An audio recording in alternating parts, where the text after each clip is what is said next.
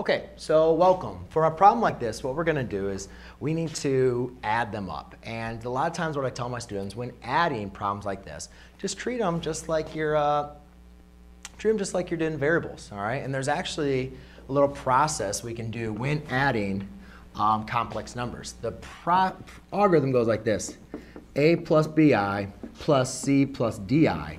Remember, you can only add like terms. So I can only say a plus c plus b plus d I. So that's exactly what I'm going to do. I'm going to take 2 plus negative 5 plus negative 7 plus 6 I. All right, so you can only add terms that are alike. So 2 plus negative 5 is a negative 3. Negative 7 plus I is going to be a negative I.